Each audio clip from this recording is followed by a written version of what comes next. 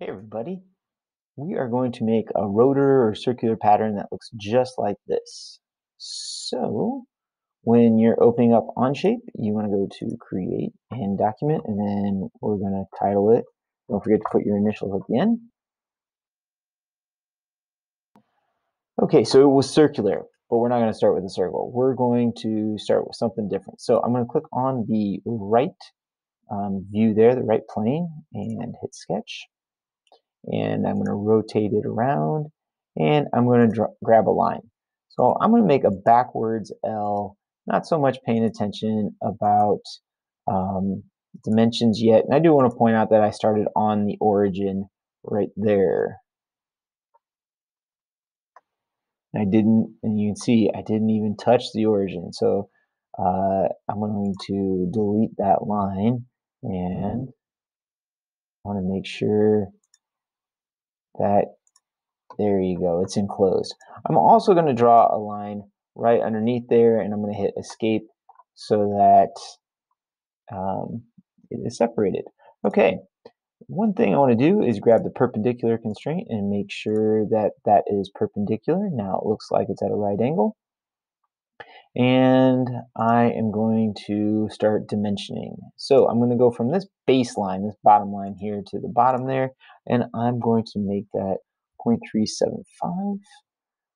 I'm going to grab the top and the bottom of these, and I'm going to make that one 1 inch.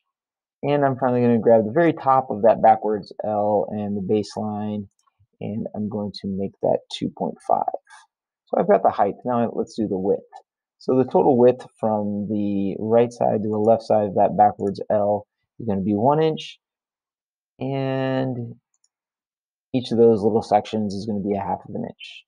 Whoop, I need to fix that. Let's grab that perpendicular constraint and snap that into place. All right, so we got a backwards looking L.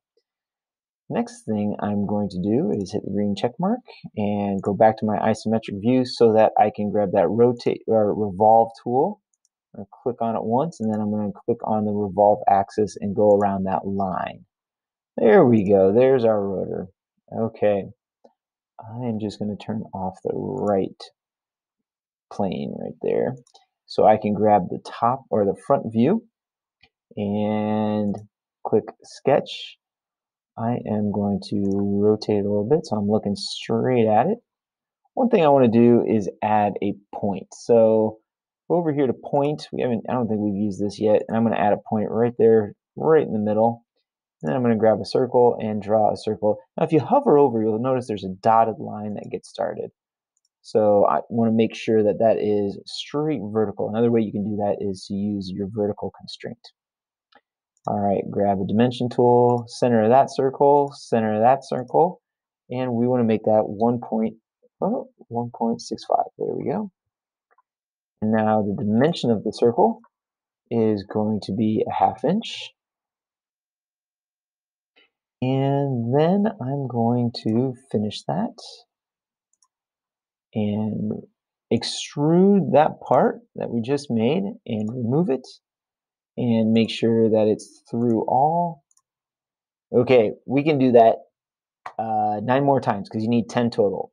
Or you can go here to circular pattern, and you can go, we want to do a featured pattern, and then click on that feature that you just made.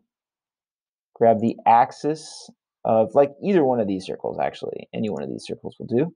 And it defaults to 360 degrees, which we want, but we want more than 4 of them. We want 10 of them. I think if you click up here, it'll show you. There it goes. Click on the green, and hey, we're all done. That was pretty quick. So circular patterns are a game changer. There's also linear patterns, and I'll show you that a little bit later. Okay, that's what I wanted to show you. Thanks for watching, and make sure you show your teacher.